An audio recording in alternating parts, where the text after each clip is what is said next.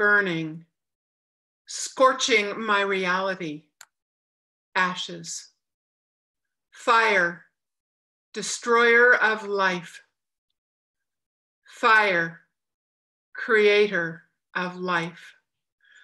Rising up gracefully, reaching out its arms, offering warmth, love, healing, hope. New beginnings, transformation rooted in what was and what rises again and will always be.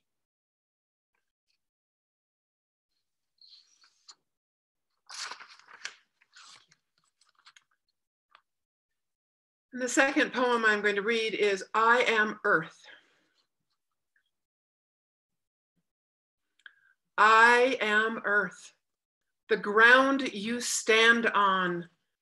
Come to me with your weariness. I will hold you. Feel my ancient roots beneath your feet. I am earth. Come, be part of me. As the chaos of the world swirls around us, I offer you steady ground today. I am earth. In anger and anguish, I tremble, creating fissures in the rocks and my heart. I am earth. I am the ground upon which the ashes of fiery despair settle. Ashes of loss lay down upon me. I am earth. I receive the rain like tears, allowing moisture to soak in and soften me. I am earth. Come, be with me. Plant your feet. Feel me and know me. I will hold you in your pain, and your tears will join the rains that soften me. The trembling sorrow of your body will awaken the heartbeat of the ancients. I am earth. Come lay down, absorb my soil, feel your heartbeat with mine as I embrace you. I am earth. I receive the ashes of despair and the rain of tears, and I manifest new life and hope through them. I offer you comfort, steadfast love. I am earth. Come, come be with me. I will hold you. You will find rest.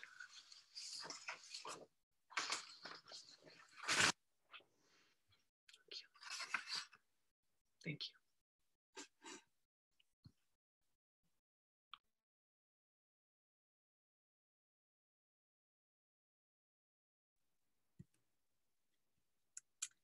Wow, thank you, Mary.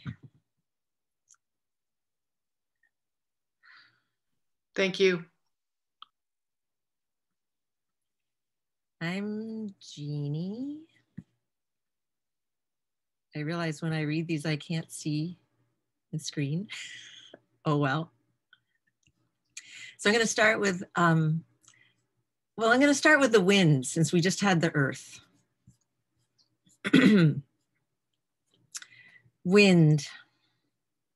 She tears through town, some days overturning, rearranging, discombobulating, and uplifting as she cuts loose in one of her moods. I can't tell if she's been ignited by fury or mischief. Other days, she's caressing warmth across my face, teasing up the curls in my hair, dancing leaves tenderly off branches, twirling and tumbling them off on their journeys. And some nights she blusters around, scraping branches across metal rooftops, incessantly creaking the hinges and flapping the screen door. I ask her to calm down, and next thing I know, she's disappeared. Nowhere in sight. And the stillness she leaves behind on a sultry, steamy day can be unbearable. I beg her back, wishing I knew her language well enough to dance hawks up into the thermals and sing her ephemeral songs. But I practice, breath by breath, knowing someday I too will be lifted to the heavens.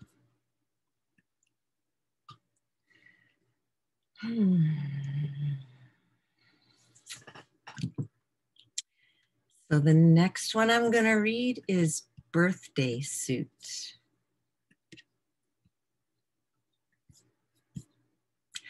A parchment map of this lifetime softens across my skeleton, occasionally elevated by muscles, gravity tugging at the hinterlands of adipose extravaganzas. Tortoise neck arms extend their scales to well-worn riverbeds of my hands. Their soft bark touches my face with the sensitivity of years of deep listening. Furrows of worry plow across my brows. Smooth plains of ease roll down into crow's feet trenches of laughter, of sun worship, of wonder. Every line, every wrinkle, every age spot, moments graphed over time.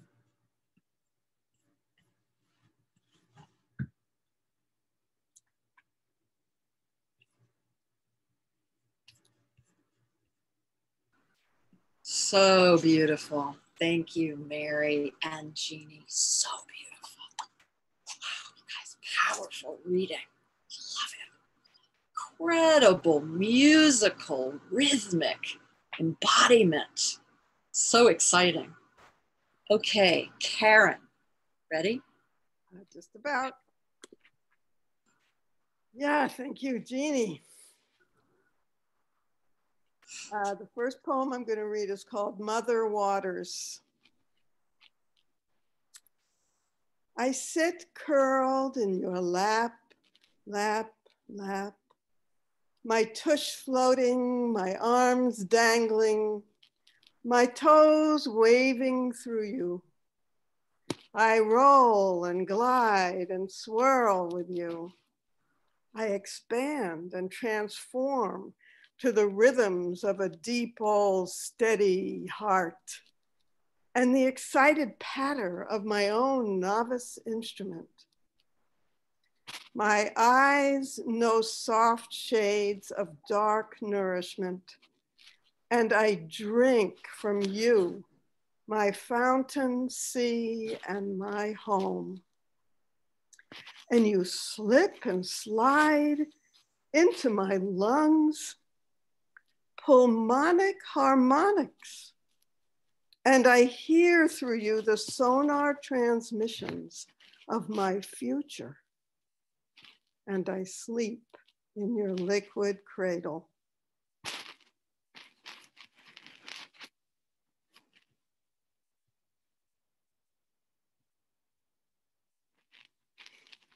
So the second poem is Fire. Electrons jumping valences emit photons of light. I was 12 when I heard these words from my 8th grade science teacher. Jolt of recognition, I lit up. First fire, soul catching magic.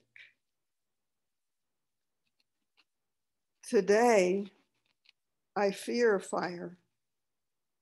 Inhaling fire's excrement, uncertain what or whose bloody ashes dust my insides and visibly coat all I see.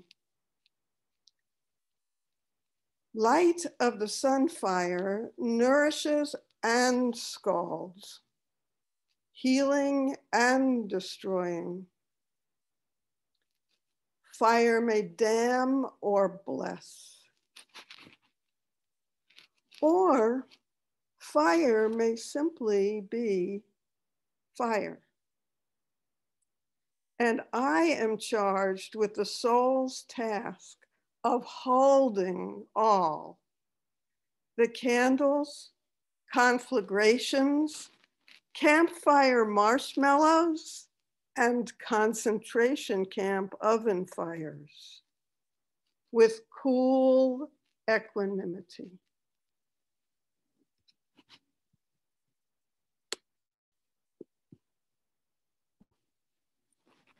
Yes. Thank you, Karen. Beautifully read and delivered, embodied.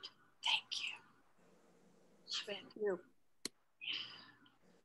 Lindsay, you ready to roll? Yeah. I'm Lindsay. The first poem I'm going to read is Breathe In, Breathe Out.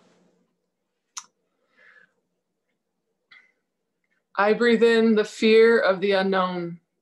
I breathe out peace and safety in the here and now. I breathe in burning chemicals and ash. I breathe out clear blue skies littered with fluffy white clouds and singing birds. I breathe in the anger of the government trying to take my freedom, tell me how to care for my children. I breathe out two beautiful, vibrant rays of golden light healing the world. I breathe in various pains in my body. I breathe out a silk flowing gracefully in the breeze. I breathe in self-doubt. I breathe out a Viking warrior who leads with her heart. I breathe in a tomboy uncomfortable in her skin.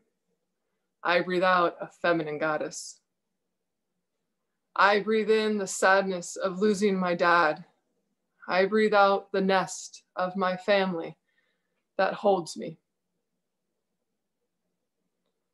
I breathe in the confusion of why he had to leave. I breathe out his voice, reading me the prophet. I breathe in my anger at God for taking him. I breathe out his gentle love lifting me. I bring in my longing to be wrapped in his arms one last time. I breathe out my mom holding me. I breathe in the exhaustion of my spiritual growth. I breathe out a moon rising, giving light to those lost in darkness. I breathe in the worry for my girls in this unstable world. I breathe out crystals, grounding them to earth. I breathe in hatred and anger. I breathe out a flowing river of love and compassion.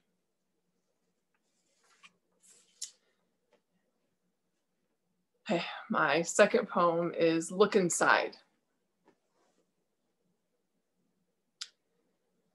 You suddenly froze, like a tree caught in a cold snap.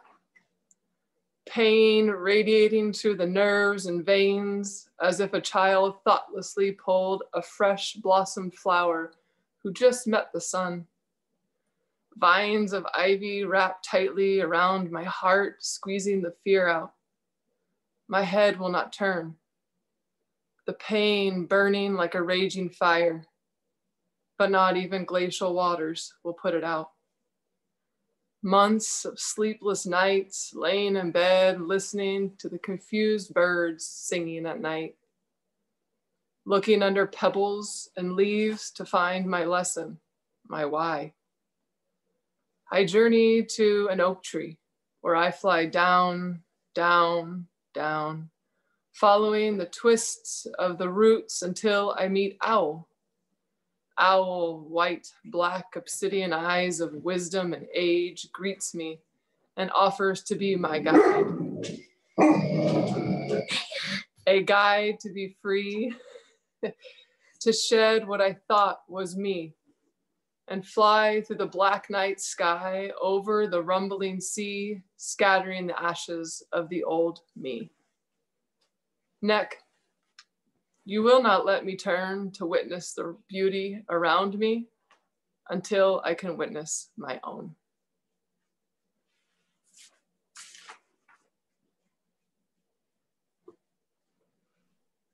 Well done, Viking warrioress. Wow. Thank you. Thank you. God, this is so exciting. Can we do this every night? Wow, you guys are powerful. Okay, Lisa, you ready? I am as ready as I will ever be. Okay, first one I'm reading is The Goddess of Destruction. Can you hear me okay? Okay, good, because I've heard recently that you couldn't, so I was gonna yell at you.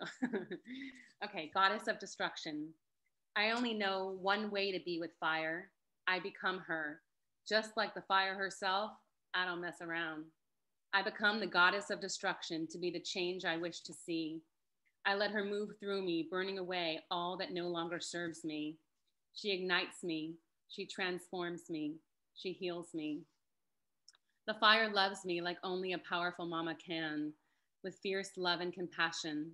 She doesn't let me off easy. She holds me to a higher version of myself, coaxing me to rise to the occasion of her primal flames. She is pure, raging fire, devouring all of the lower vibration, old paradigm me.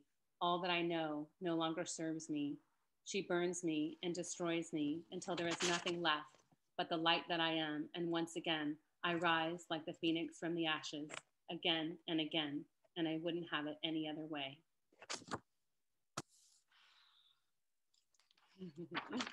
Now I'm going to read Ride My Waves.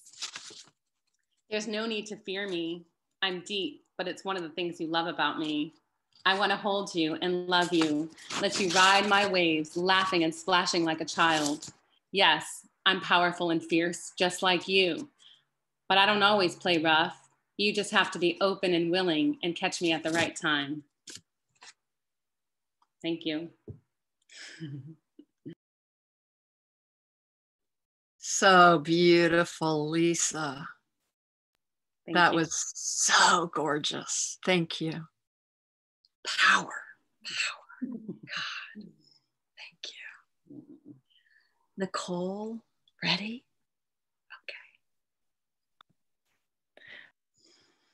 Okay.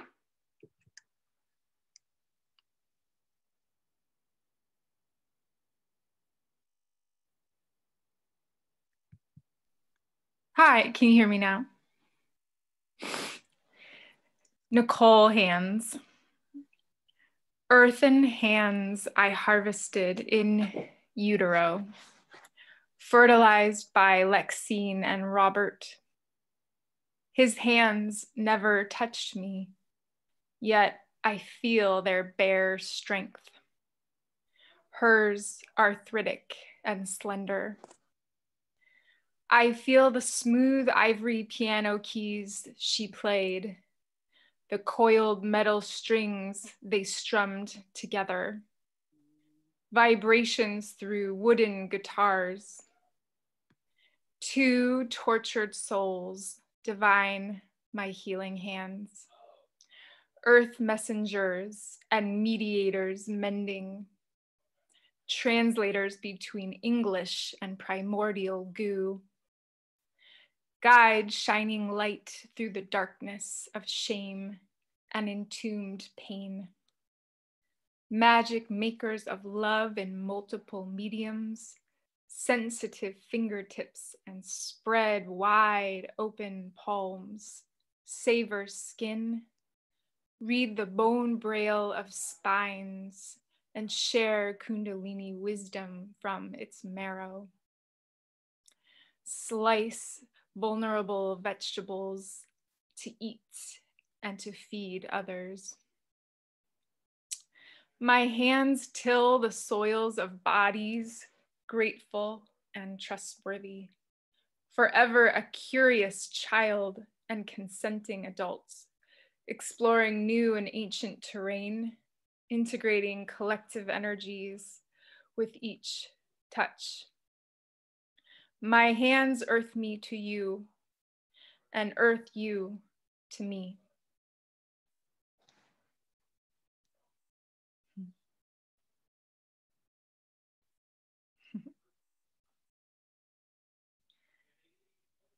This one is Jack London Estuary. I am a vast, steady, floating, slow motion magic carpet. My glassy skin reflects the sky to you in thousands of angles and speeds of light beams. I sail you through channels inside open earth carvings. I shapeshift, responding to each minute movement you make, riding me into the blue striped incandescent sunset. I am an aquarium window to many schools of fish. Seals peek and pop through me to say hello. I am the porous skin between you, your paddleboard, and the immense body of bay ocean below. When you dip your hand through and fall into me, I ripple and remind you that you are fluid inside, wet like me. As my abrupt, invigorating coldness shakes you awake, splash!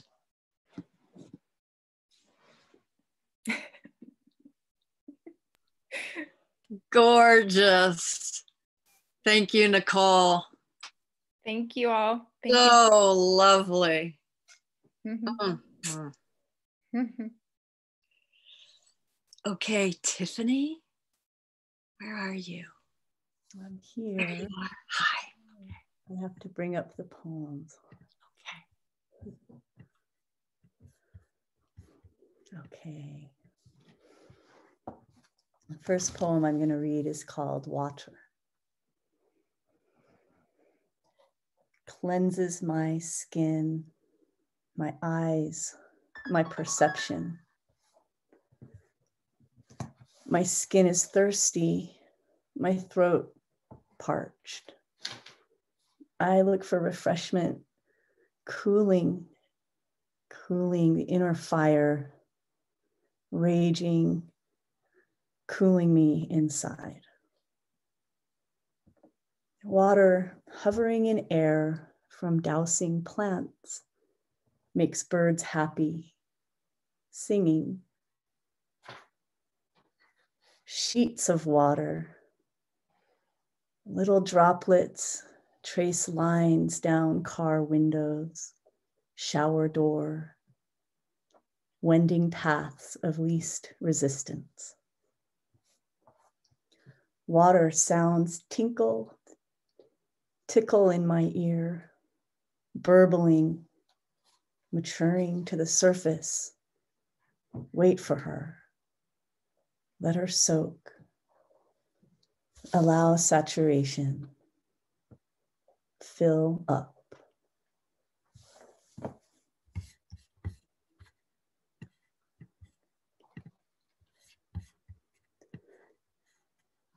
This is I Love Pachamama. Earth Mama, your thoughts are dreams made real. Satellites tangled in your radiance. Other machines suck your blood. Earth in your patience. Ever giving beauty. Cycling again and again. Hoping we'll get a clue. One of these go-rounds. We hear you. I put my cheek to your chest and wet you with my tears. I ride your waves and sing your praise. I fight for you. I trust your ways. I grow and learn for all my days and feed you with my song.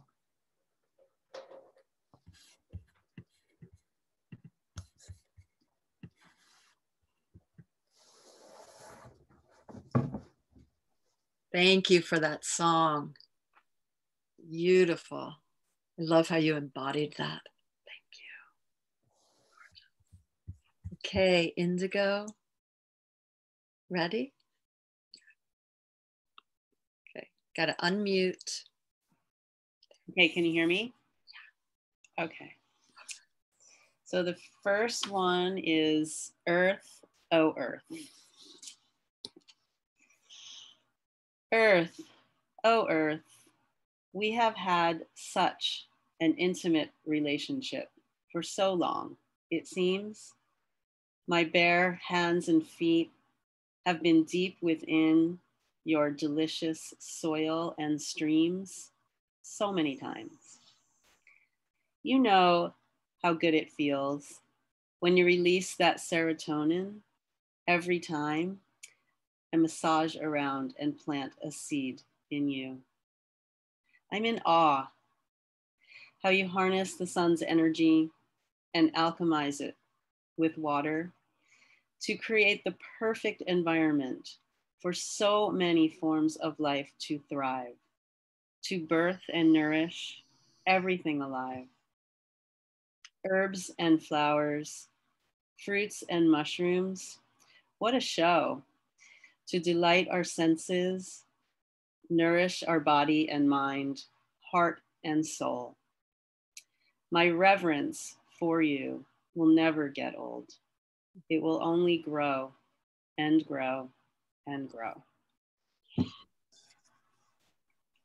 you. And I have them on my phone. Just give me a sec. Okay. The second one is elemental meeting.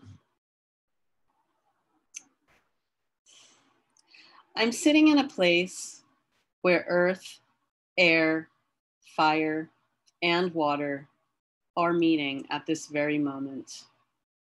Mono Lake Basin. From the blackened, fire-charred, regenerating forest on the hillside to golden fields of amazing earth offerings, to waters so magical and full of nutrients, feeding ground to millions of birds, wings spread wide, soaring on the wind, blowing through this valley, shaping earth and creating patterns on the water, a place so full of mystery that when earth and water meet here, they form white limestone spires, never seen before and repeated nowhere else on earth.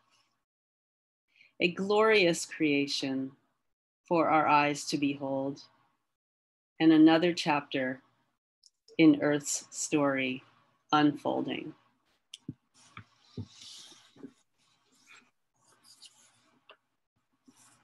Beautiful. Thank you. That was gorgeous. Wow, everybody. Thank you so much. I love hearing your voices. I love how you've made these poems part of you. To hear you speak them now, you live them. They are alive in you. This is so beautiful. All of these elements have now become part of you. You are part of them. Thank you. Thank you, everybody, for sharing tonight. So beautiful. Such a gift. Thank you so much for guiding us on this little journey into our relationship more deeply with the elements. It's been really inspiring, and the depth that you've held for us to emerge the deeper places in ourselves from is profound. And I just want to offer gratitude to you, dear Meredith, for that. Thank you. Her. Thank you. What an honor. Mhm. What an honor to be on the journey with each of you. What Lisa? You are such a medicine woman. You are such a healer. You are such a light. You are such a love. You hold such powerful space. Thank you for sharing your gift with us. Thank you. My honor. I'm so amazed how you can hear the poem one time somebody reads it and it's totally a part of you, and like you did, like I just, it's amazing. Thanks. And the feedback. Yeah. Well, as I said every time, I loved every moment of us together. Every moment. And I'm going to start our Wednesday workshops back up, I think this week. I'll send you an email. It's going to be a drop-in. Anybody, women, men, adults, anybody can join.